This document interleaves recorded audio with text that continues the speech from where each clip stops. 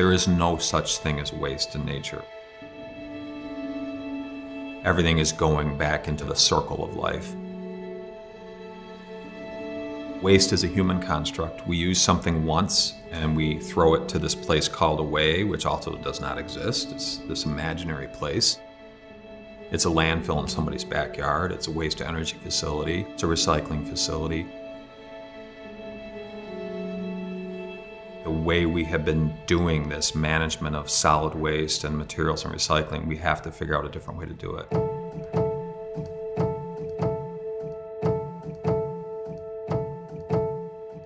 I always thought there should be something that pulled people together that are thinking differently about this challenge. I'm Mark Lichtenstein. I'm the Executive Operating Officer for the College of Environmental Science and Forestry at SUNY. I'm also the Principal Investigator for the New York State Center for Sustainable Materials Management. I became aware of an interest by the state to do something focused on recycling market development. I use that as an opportunity to try to leverage this bigger idea. The Center for Sustainable Materials Management was founded in 2020. It was the work of Mark Lichtenstein, who brings that desire and passion for really challenging these complex issues. My name is Kate Walker. I'm the Executive Director for the Center for Sustainable Materials Management at SUNY ESF. The goal of the center is really to lead and inspire and connect a diverse group of organizations across New York State, looking to reimagine what waste as a concept is. Part of the reason that we developed the center was to bring all of these puzzle pieces together of people working on sustainable materials management, but not necessarily connecting. It's about bringing people to the table that range from deeply focused researchers and scientists to communication experts. We have universities doing incredible research. We have businesses trying to create actual sustainable solutions. And then we have municipalities working directly with people to try to better their lives. We're here to make those connections and to tell the story of innovation that's happening throughout New York State.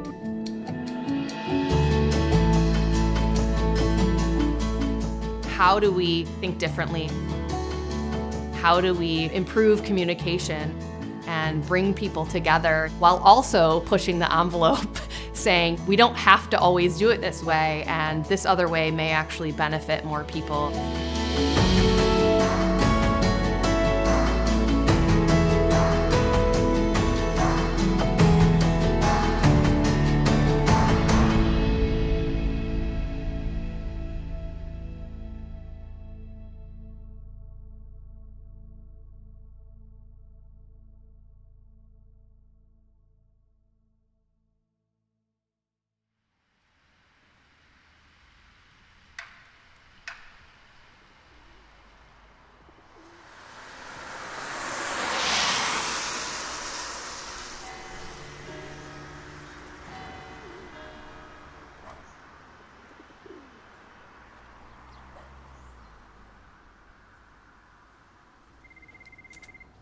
Beginning in 2017 and really feeling it in 2018, the recycling markets crashed. The vast majority of materials around the globe were being exported to China. And China was able to say, we don't want to take this material anymore because it wasn't just pure recycling. We're really just exporting garbage. And they said, no, we aren't going to take this stuff. So 50% of the entire market for recovered paper dropped overnight. And that just sent recycling programs down into levels that we had never seen before. And so DEC recognized the most important thing was quality. It was quality over quantity, really focusing on what to recycle and how to support the local municipalities getting that message out. We're really fortunate to have the funding of the New York State Department of Environmental Conservation that saw this need to connect one another and solve some of these complex problems. There's no shortage of challenges when it comes to managing materials that people don't want to have anymore. It's been very challenging because you are not responsible for that product after you put it in your can at the end of the driveway. And it becomes the responsibility of whatever entity to be able to manage.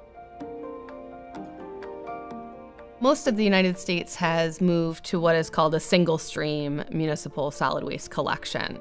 All of your plastic, your cardboard, your glass, your metals, all of that is collected and put into the same bin. Because of that, it's much more energy efficient and economically more efficient as well.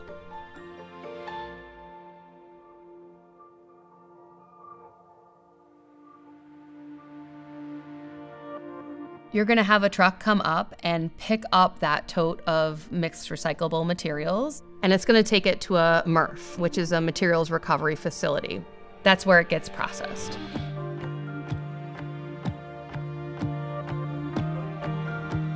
At that facility, they're able to segregate all of the materials. You may be able to have more advanced technologies to make sure that that sorting and that segregation is very efficient. We definitely could be utilizing certain technologies more to achieve higher recycling rates and want to make sure that consumers are also putting the right materials in those bins.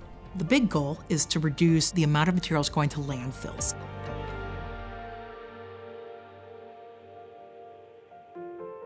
We've got stuff going into disposal facilities that are, you can argue are managed well for the most part, but it's still really an archaic way to do this. Seriously, we still have landfills? We're still throwing stuff into the ground? That's the best technology that we have? There needs to be additional innovation in research and development on how better to sustain markets for these valuable materials that we're recovering at the curbside, but don't have strong domestic markets because of dependency on an export market, which is where the Center for Sustainable Materials Management really came out of, recognizing the expertise that our SUNY systems provide to help solve some of these big challenges for today and into the future. SUNY ESF, with our forestry department and understanding fibers and paper, we have an expertise in this area. How do we elevate and address some of the challenges around recycling paper and cardboard, looking at that material and saying, this definitely does not belong in a landfill. There must be something that we can do with that. It's really recognizing that all of these materials that we use, they all have a beginning, have a middle, have an end, and then they come back around. Nothing just goes away. So it's really important to start at the source.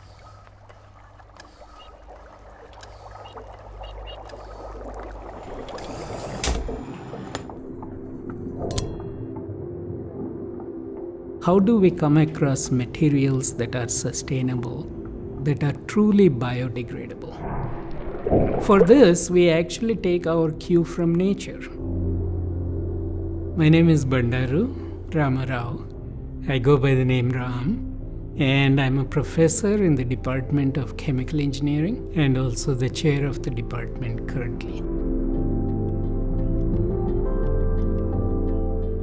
What a tree does is it takes carbon out of the atmosphere, holds it together, and then when it decays, it releases it back into the atmosphere. So you have a nice circular wheel going on where your carbon is going in and out of the atmosphere. On the other hand, you take your regular plastic, the carbon that was made out of, you've taken that out and you've pumped it into the air. Now the atmospheric load of carbon has increased, and that's really what is causing the problem. Waste is the fourth largest category and contributor to greenhouse gas emissions. Landfills emit methane for years and years and years. So waste that you avoid putting in a landfill today is going to reap huge benefits to the climate for years to come. The solution is perhaps to make your materials out of this freely available carbon that is actually going round and round in the atmosphere, and to look for materials which will actually do this degradation. Your raw material is part of this sustainability. The largest fraction of municipal solid waste turns out to be paper fibers.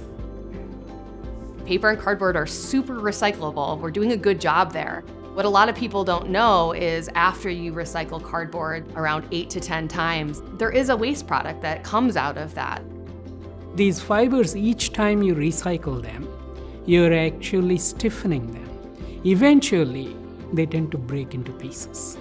These loose pieces could be a substantial resource instead of just either landfilling them or burning them. We are trying to come up with new materials, new ways to get at the very core chemistry and make them into something else. We found that you can actually mix the waste material from paper industries with food waste, oils and so on, and then you can actually make unique and novel kinds of bioplastics or biodegradable plastics.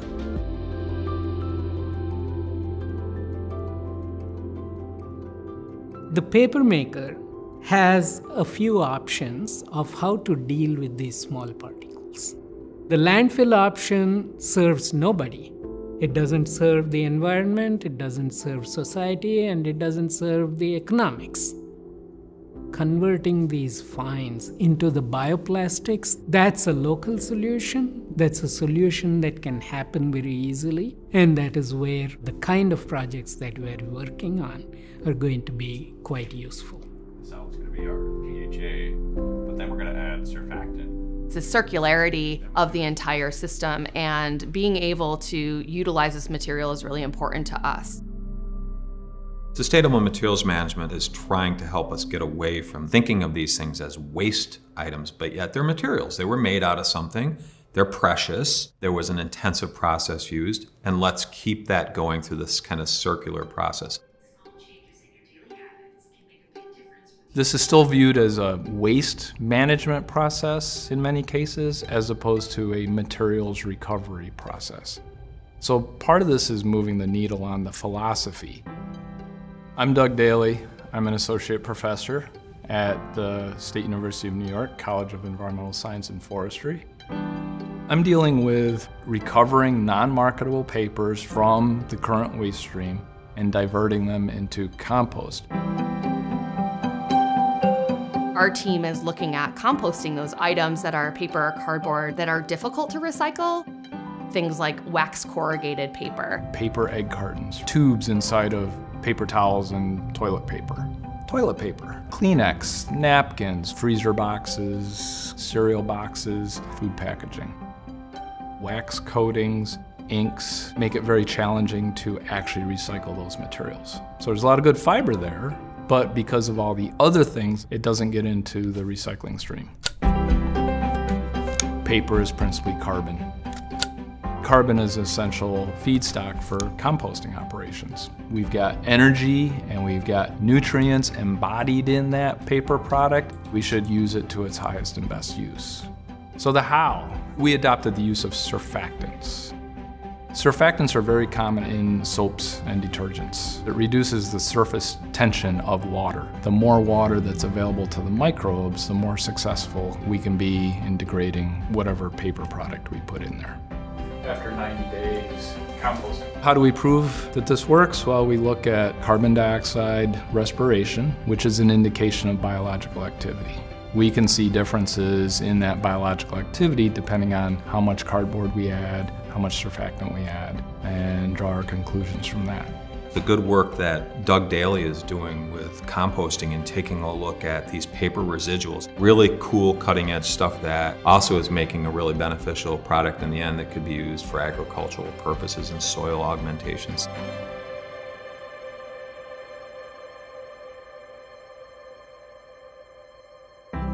One of the first challenges that we face is where are the feedstocks coming from and how much is available. We are so excited to be able to have so many partners in research across New York State, whether it be University of Buffalo working on plastics or the waste characterization work happening at SUNY's Stony Brook. David Tonjes at Stony Brook has been tasked for the last few years to do an intensive statewide effort to characterize what's in the waste stream, looking at how much paper and what types of paper are currently in the waste streams of various municipalities so that we can get a handle on what do we got to target first. What's really important is to know exactly what is in the garbage, what is in the recycling bin. It's very difficult to measure, and so the waste quantification and characterization work that SUNY Stony Brook is doing is very important, so we can target where the largest amount of material, where we can make the biggest difference. And so we're really looking forward to getting that data.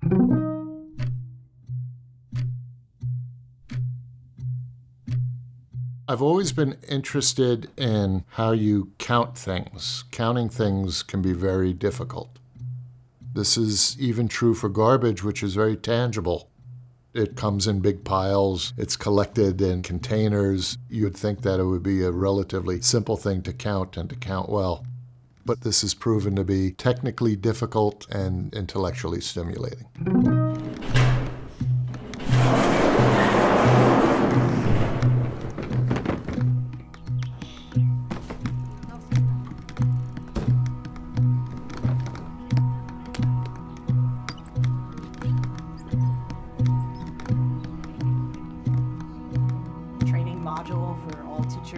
How would these training problems be dealt with? I'm Professor Elizabeth Hewitt.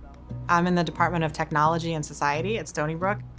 I am a social scientist and an urban planner, so my work looks more at the policy and behavioral side. One of the projects that I'm working on looks at social norms in recycling. What kinds of policies help people make better decisions so that they understand more about the waste stream? There's often a disconnect between what people intend to do and want to do and their actions. I'm very interested in ways to connect that gap. David is my colleague in the Department of Technology and Society, so we work collaboratively on basically all of the waste efforts.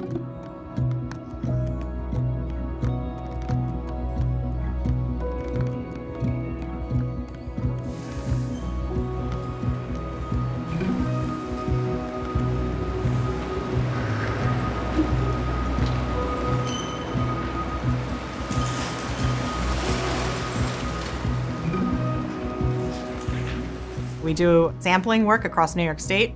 Our students are hands-on, they're out digging through the materials so that we can have a better understanding of what people are throwing out and what they're recycling. One of the central activities in our research is to take physical garbage and to put it into different bins and buckets, into different categories. They break those categories down into many micro levels. By the end of their analysis, we should be able to know how much non-marketable paper is in a municipal waste stream.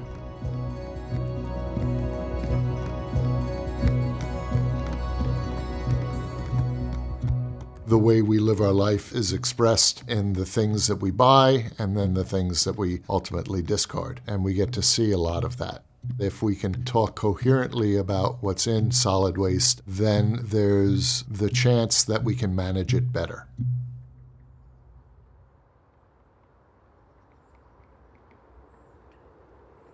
In Alfred, New York, we're about an hour south of Rochester, an hour and a half from Buffalo, and a little over 2 hours to Syracuse.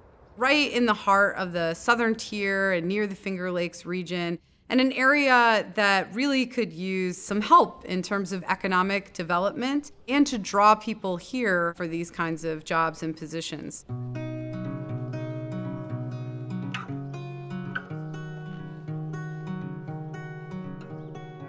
I'm Gabrielle Gausset. I'm the Dean of the Kazuo Inamori School of Engineering here at Alfred University. Right now, we've undertaken a major project on glass recycling. Glass can be a real challenge at end of life. It's one of the only materials that can't be compacted in some way. So glass causes so many challenges at material recovery facilities. All of your metals and your plastics and your cardboard, they end up there, they get separated, and then they're able to be baled or palleted into these nice little, very transportable containers and move on to where they're gonna be processed. Glass is one of the few materials that ends up at those facilities where you can't do that with it.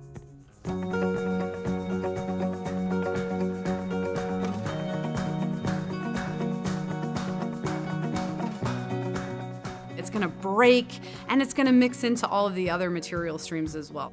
And that's why here in the United States, the recycling rate for glass is really quite low. We produce about 24 billion pounds of glass waste. Sadly, only about 20% of that glass material is going to end up back in container glass. So our team here at Alfred University is really working on ways to increase the utilization of recycled glass cullet. Glass that's collected at the curbside, it's not necessarily the best for turning back into container glass, but other materials could be used for drainage, for other applications, to make sure that that glass is kept out of the landfill and put to another next best life. So it's about keeping these items in the economy and continuing to refurbish the economy, so made into new materials and creating jobs along the way.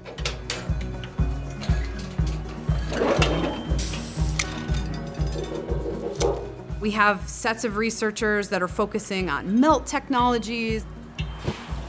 We have a team that's working on sorting and segregation, possibilities to use glass cullet as an aggregate in different concrete and cement mixes, photoluminescence in road bases. The concrete and cement industry is actually one of the largest environmental impact industries that we have. If we can get it right on the research side and make sure that there's a great pathway there, then that's really going to be a win-win-win situation. Sustainable economic development, sustainable environmental stewardship, and social equity.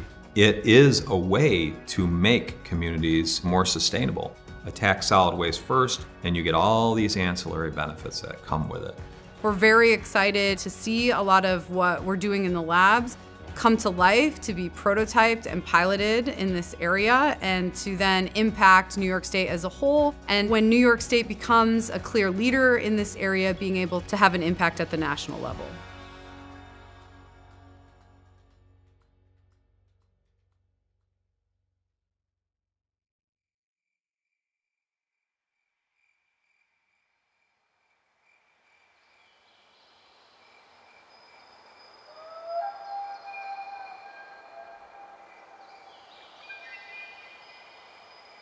Working in sustainable materials management, you at times can feel like you're buried in a lot of stuff because there's so much change that needs to happen and there's so much material that we need to deal with, but that's constantly being created. The hope is in the people that we're working with.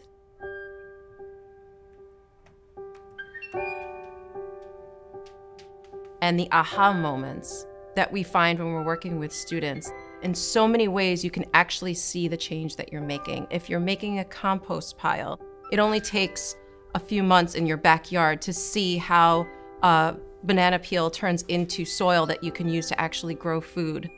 If you want to see what happens to the recyclables that you put into your recycling bin, you can see what happens to that aluminum can when you put it in the recycling bin and it works its way through the MRF and then to manufacturing for a renewed product.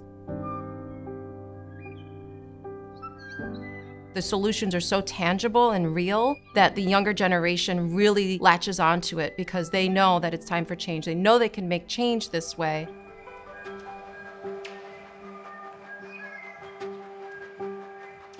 Melissa Young is doing a great job with her team at Syracuse University, taking on the whole education and the outreach and the communication piece and the Recycle Right campaign, which has just hit high gear.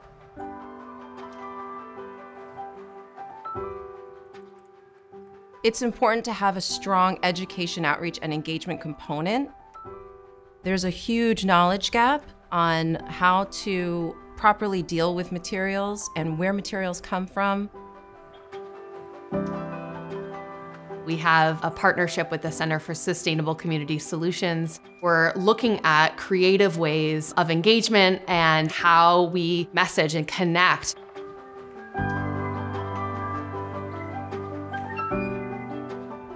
Right now, recycling rules vary all throughout New York State, so it's really important to know your local guidelines to recycle right.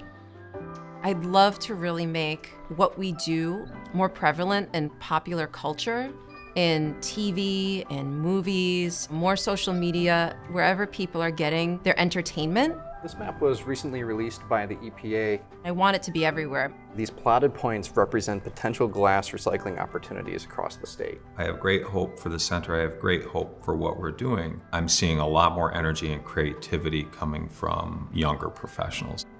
Mark has a lot of faith in younger people to get the work done. They are physically and mentally and spiritually capable of taking on the burden of materials management, helping to spread the stewardship aspect of it. Building this huge coalition of stewards throughout New York State, across the country. Whether it be a recycler in a small community, or the hauler, or the mayor, or the governor, we all know that these challenges are existing, and how can we actually implement solutions in a way that inspires folks to make informed choices.